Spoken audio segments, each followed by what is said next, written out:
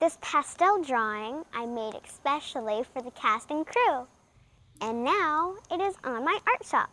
We have tons of different things like bookmarks, note cards, tote bags, mugs.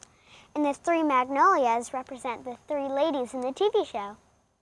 And now I want to use the sales of my art to raise money for my dear friend Bethany, who is in the hospital right now recovering from emergency surgery after a collapsed lung. She welcomed me to sell my jewelry and art in her shop, and I'm so grateful. I'm one of the 3 young entrepreneurs.